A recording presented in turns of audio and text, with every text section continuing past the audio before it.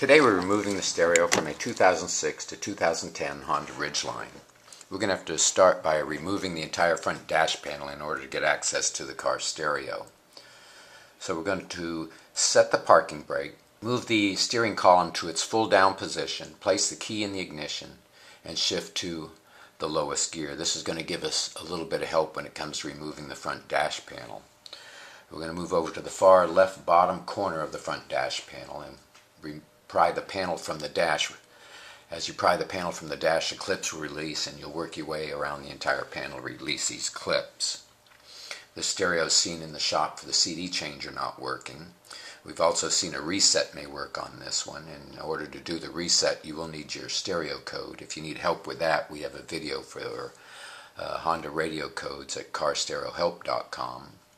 But disconnecting the battery for 5 or 10 minutes and then hooking the battery back up can cause the CD changer to reset itself and start working. Now with all the clips released from the front panel, we can pull it back from the dash a little bit. Starting over below the car stereo at the back of the front panel is a connector that deals with the AC controls. There's a trigger on the bottom of it where you push into the connector and you're able to unlock it and remove it from its socket. Depending on the features determines how many connectors you may have in your car. At the top here, between the opening for the AC vents and the gauges, we have the wheel lock switch. You'll find a trigger on the side of this you can squeeze into the connector and remove. Below this one is the select and reset switch, which has a trigger on the side that you'll squeeze into it and release this. We can move down to the bottom of this panel. A door light on-off switch here that you'll locate the trigger on that and that'll remove it.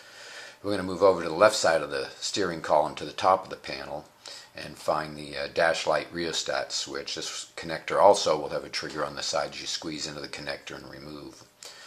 In this particular model below the dash light rheostat, we have the roof switch, and we're going to squeeze the trigger into that and remove that connector. Now we're going to move down to the far bottom left corner and release the connector from the headlight switch and the cargo light switch.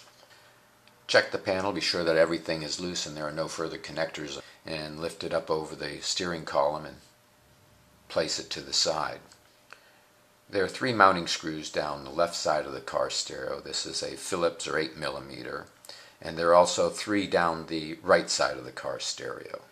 This will allow you to pull the car stereo, the pocket, and the emergency flasher switch from the dash, and we're going to place it down so we can get access to the connectors on the back.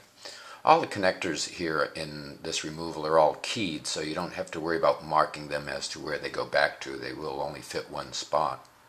The main blue connector here is the main power and speaker connector for the car stereo, and we're going to work our way across, and you will also remove the antenna connector, which is the furthest on the right.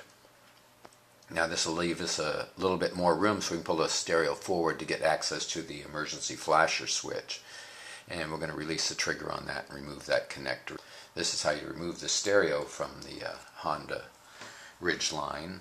Aftermarket, you're going to have to remove 4 mounting screws from each side, and we suggest using the supplied hardware with your aftermarket stereo for depth reasons and mounting reasons. But you will need a kit, a wire harness, and an antenna adapter on this vehicle, and it'll make it very simple. Hope this video has been helpful. Please subscribe, and thank you for watching.